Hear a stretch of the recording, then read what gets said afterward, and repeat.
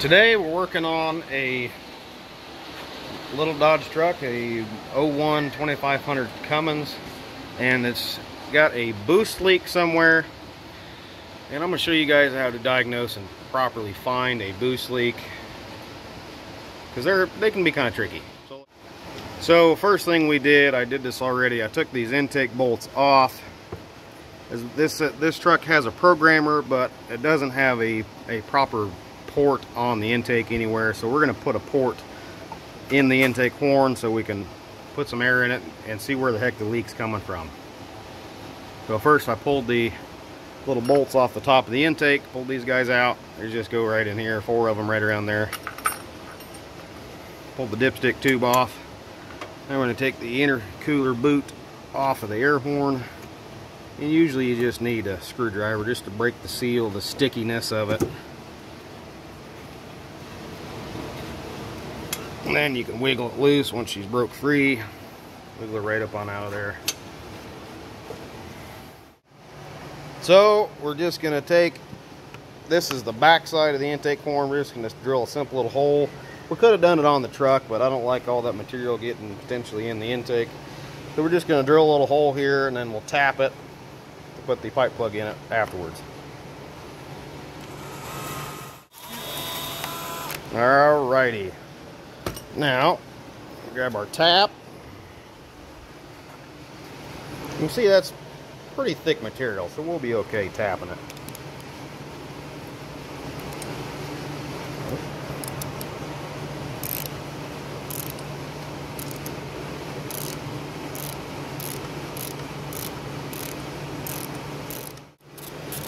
Quite deeper than that material. No, we got it in there a ways, but let's go just a wee bit deeper. Not quite all the way to the bottom of the housing. And we'll check it with the plug here in a minute, just to make sure the plug's going to sit properly.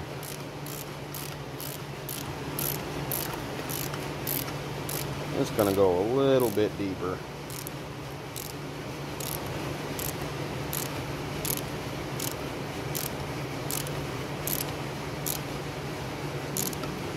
Now there's not a lot of resistance here. You can see I'm just pretty well using the top of the ratchet. But when you're tapping anything, make sure you don't hold out here and really pry on them. So you'll twist that shank and you'll break that shank off in there, and then you're really screwed. Those are a big pain in the butt to dig out. All right, let's see how our tap fits, or our plug. Just threaded it in there ways. It's pretty snug. Probably better go a little deeper with our threads. That's not going to sit in there real well. Just go a little bit deeper. Alright, so a pipe thread is a tapered thread. So essentially when you're going a little deeper or a little farther, you're making the hole tapered wider all the way through. So that's going to make the hole seem like it's a little bit bigger around, and that plug will thread in there farther and not be just on the tip or just on the outer edge. You want to make sure you get good thread contact. And like I said, that housing is pretty thick, so we'll be okay. Now you can see we got quite a bit more thread in there now, so that'll be deep enough. We don't need to thread it any deeper than that. It's probably in about that deep. So when we tighten it up, when we're done, we tighten this up and leave it in there, and it would probably go in about like that. And we can assess that later too. If we want it a little deeper, we can still thread it a little deeper later. So now that we've got that in there, we're going to clean this up, blow all the air out, blow all the chips out of it. Then we can mount it back on the truck. Here, just hit it.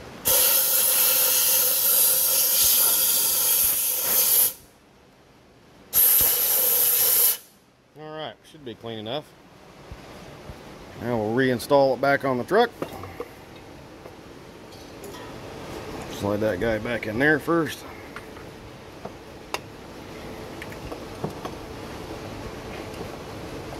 Yep.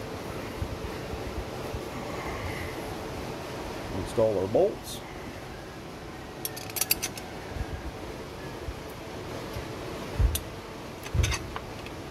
You gotta make sure you get all your little gaskets lined up, and they're kind of a pain in the butt. They're not terribly hard, but they're kind of a pain in the butt sometimes. That out of there, we're not promoting anybody. All right, so we'll just buzz these back down with a little impact.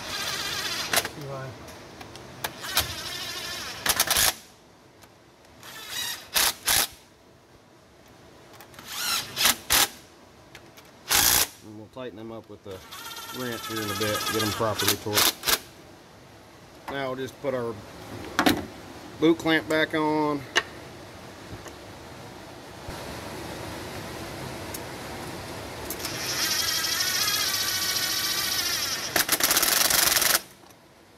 All right, now here's what we're going to do. We're going to take our intake tube off of the turbo and we're going to put something over top of that, because basically if we just start blowing air in there in that little port we just made, it's going to push all that air all the way back around through the intercooler and back out the turbo and into the air box, and you'll be like, oh, I don't know where my air is going.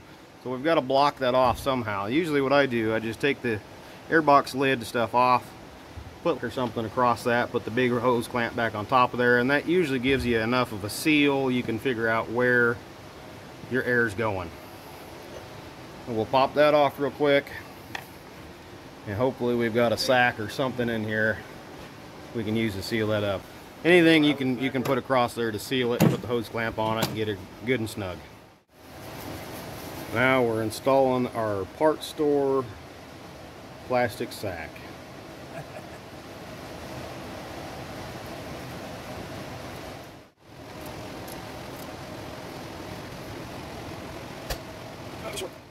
Now here's what the little port's for in the intake.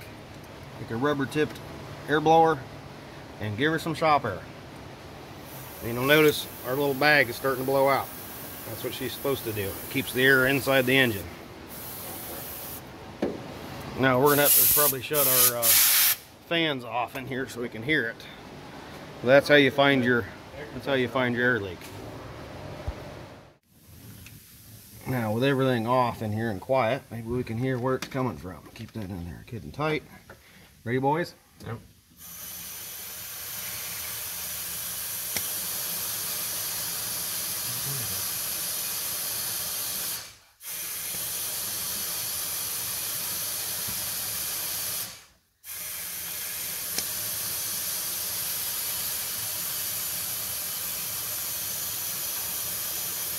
Coming from that side of the engine somewhere. Coming from right here.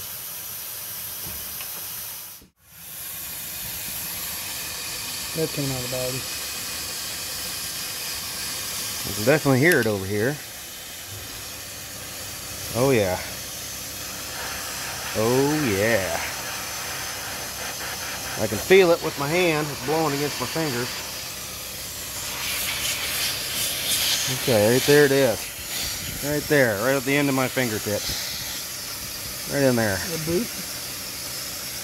The boot is either slipped off or she's rubbed a hole in it. And judging by this fitting right here, Probably rubbed a hole in it. I don't know. I don't see a hole there. I thought there would be, but I don't see one there. So anyway, I can feel the rubber boot down below. It looks like, it feels like anyway, it's either ripped or it's blown off of the steel pipe.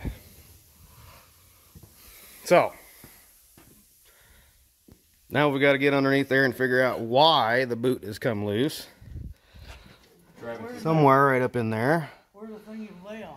And if we could move this inner cover, inner fender, maybe could see it. Oh, right there it is. You can just barely see it right there. From the underside of the truck, right there it is. Right where his fingers are, you can see the steel clamp with the boot sliding rearward under the clamp. Let me see if I can't get my hand in there to show you a little better. Okay. Here's our clamp. And right under here is the rubber boot. That's the boot right there. Then right here, the boot has slid rearward under the clamp. Let's see if I can get the light up there a little higher, maybe.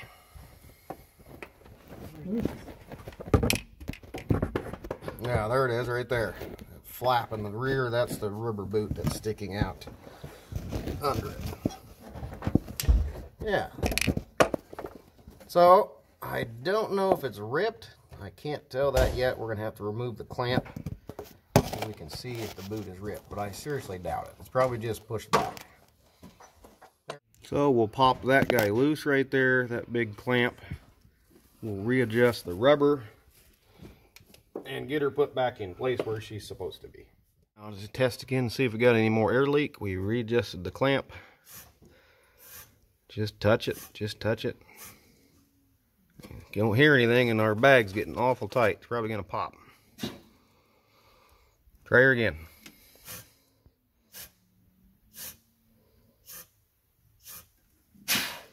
I'd say we're good. Holding there. Go ahead if you want, pop that bag. Let's see what it says. Woohoo! There we go. Yeah. We're good. She's holding there. Take that bag over there. Now, what are we going to do with that? Oh, yeah, that's right. Some rice in it. We got a little plug. We got some of that Teflon sealing tape. Now, if you didn't want the Teflon sealing tape on there, you could use some liquid pipe dope or something like that. I think she started.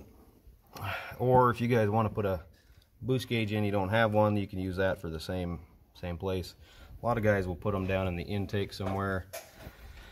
But to properly do that, you need to take all the intake off so you don't have all those chips in there that could potentially cause some problem. Or they'll put them in a spot down there on the side of the actual intake instead of the intake cover.